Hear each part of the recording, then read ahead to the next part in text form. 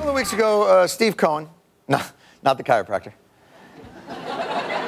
or the other chiropractor, the congressman from Tennessee went on the floor of the House and he compared what he called Republican lies about health care to the big lie Joseph Goebbels popularized in perpetrating Nazi atrocities.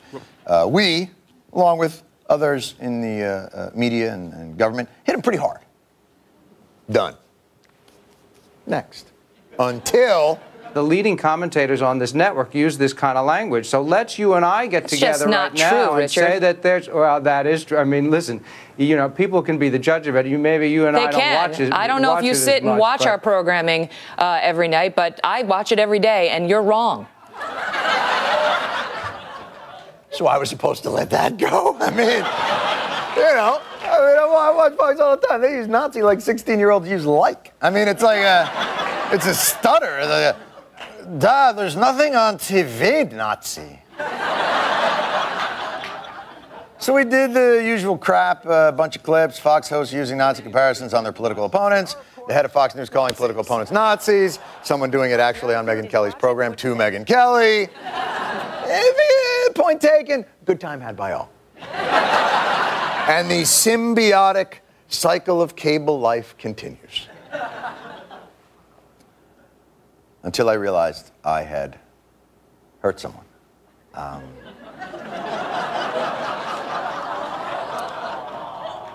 Someone that I care about.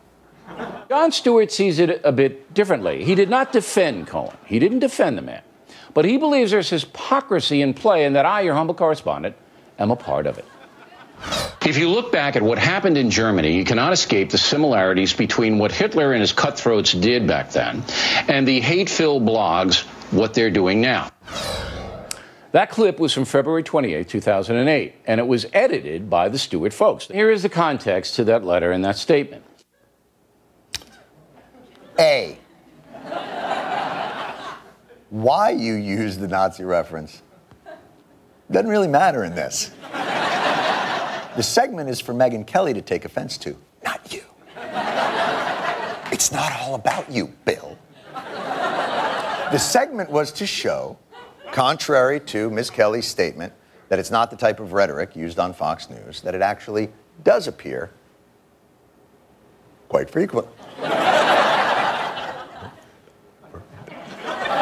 That's all it was. Why you compared Arianna Huffington or the Huffington Post to Nazi propaganda is immaterial in this case. Although, since you seem interested in getting into it,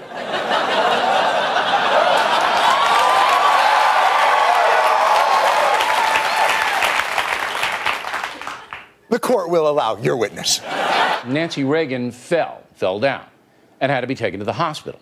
Shortly after that, this appeared on the Huffington Post. Quote, like her evil husband, she has lived far too long. Here's hoping the hag suffers for several weeks, then croaks in the tub, unquote. Now, I submit to you, ladies and gentlemen, that my comparison to the vile Nazi propaganda machine is dead on. You can make the call on that. First of all, let me say this. Two things. One, that was a horrible thing for someone to write.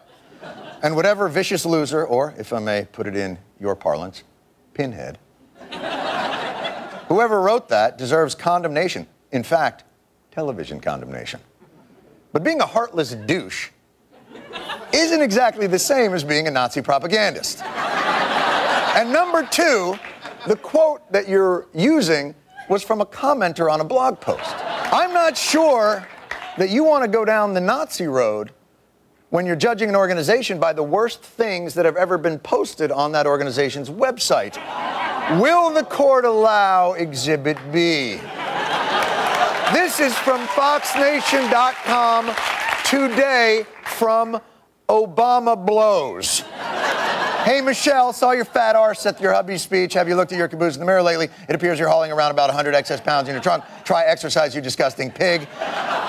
23 people liked this. As truly horrible as these blog posts are, that doesn't make even the people making these comments Nazis or akin to Nazi propagandists. And it certainly doesn't make you or the moderators of FoxNation.com Nazi sympathizers, Gestapo brown shirts, or people who play Castle Wolfenstein and root for the wrong team. So my point was, contrary to what your colleague, Ms. Kelly, was suggesting, that Fox commentators do use Nazi analogies, and your point seemed to be, yeah, but I had a good reason. The problem with that is everybody thinks they have a good reason. Steve Cohen thought he had a good reason. It's like speeding. I yelled at Steve Cohen for speeding. Megyn Kelly yelled at Steve Cohen for speeding, and then she said, good thing we don't speed. And I said, look at all them people speeding right there. And then you said, you took that out of context. I was late. I gotta tell you, Bill. I gotta tell you. I gotta tell you, you're late a lot. There's no difference between the KKK and the Nazis, who have websites, than a Daily Kos. These far-left Nazis, and that's what they are. Bill, I actually respect you. I even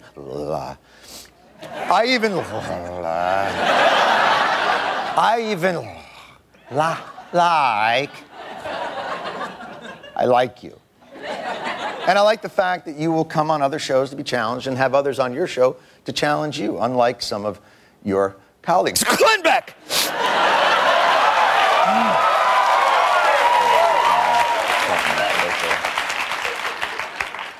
But honestly, I stand by the bit. Truth is, all I wanted was for Megyn Kelly to notice me. That's what happens when you try and get a pretty girl to call.